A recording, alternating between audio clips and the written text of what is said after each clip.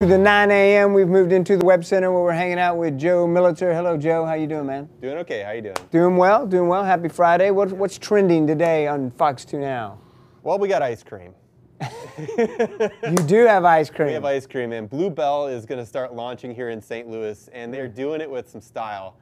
Yesterday, they announced that they're going to be launching their ice cream brand at a lot of grocery stores starting Monday. Some of them starting Monday, and they have a new flavor, and it's gooey butter cake. Of course. Can get, yeah, of course. Yes. I can't imagine a better St. Louis style ice cream flavor. I grew up on Blue Bell, Fort Worth, Texas, so yeah. Yeah, people really into it. In Texas, they don't eat ice cream, they eat Blue Bell. Huh. That's pretty much, yeah.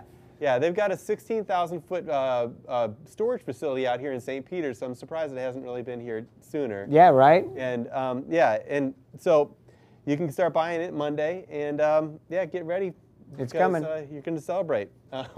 It's a coming. It's a coming. And talking about things that are coming, it's St. Patrick's weekend. I think we've talked about this a little bit on air. Yes. But yeah, we've got two humongous parades to look forward to this weekend. We've got all the information for you on fox2now.com. The first parade is Saturday at noon. It's the Downtown Parade. It's one of the biggest parades in St. Louis. For sure. In that big downtown setting with the arch and all of it. It's really pretty. And then on Sunday, we've got the Dogtown Parade that starts at 11. Both parades have food, fun, dancing, all the rest. So it's interesting when St. Patrick's Day falls on a weekend. It is. Yeah. It is. I was wondering, well, you know, how is this going to work out? And just that Dogtown Parade is always on St. Patrick's Day. Yeah. And it's always huge. You know, big party in the little space. And yeah, there's a lot of people who show up to that, especially since it's on a weekend. Yeah. It's going to be huge. So, yeah, and talking about another weekend thing. You know, we're coming to one of the last Fridays in Lent. It's true. And so we have the Fish Fry Finder up for your, maybe you've gone to a fish fry.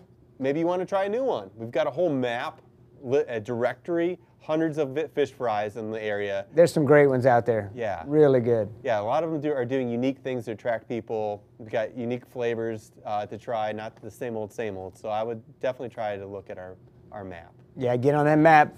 Yeah. Find that fish fry. Find that fish fry. Get them while they're here. Yeah. So I got one more thing. Give it to me. Time. Yeah. We got a little bit of sad news. Okay. We should all be aware of. One of the reasons I'm so positive about St. Louis is because I want people to know that the St. Louis Metro has been shrinking, and so it's smaller now than Charlotte and Orlando. Really? It's a big problem in the area. They just passed us. Census figures for both metros now said they exceed 2.8 million people. And wow. Yeah, they're getting annual increases of 50,000 to 100,000 people, and that's been happening since 2020. And since 2020, the St. Louis area has lost about 25,000 people.